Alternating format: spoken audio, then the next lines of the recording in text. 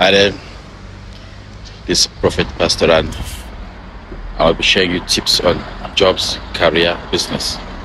So just for the next 1 week, next 7 days, I'll be sharing you messages. Save these messages, keep them somewhere safely, because tomorrow you will need them. Now let me ask you a question. Why do we work? Why did God create this thing to say people should go to work? What is a career? What is it? That's why if you check in your Bible, there's nowhere where it talks about jobs and jobs. It doesn't talk about jobs. Why is it like that?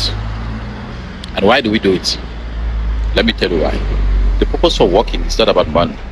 It's not about making money. It's not about chasing your dreams. That's not what it is.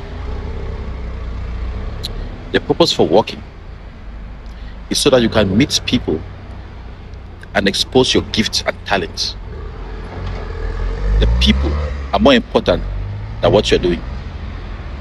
The connection. So God wants you to connect to other people and be the light and show them what it means to be a God-fearing person in a particular profession. For example, if you're a journalist, God wants you to be the light of journalism, to show the world what it means to be a true believer, a true Christian in the world of journalism, and to expose your talent to people that are going to magnify it. The Bible doesn't say jobs will make you rich. The Bible says the gift and talent of God are the things that will make you prosper. The gift and talent, meaning the things that God has put in your soul, those are the things that will make you prosper. Not your job. It's your gift and your talent, the one that you have inside of you. The things that you do it without any stress, without any discomfort. The things that come naturally. So where you are working is a place for you to showcase your talents.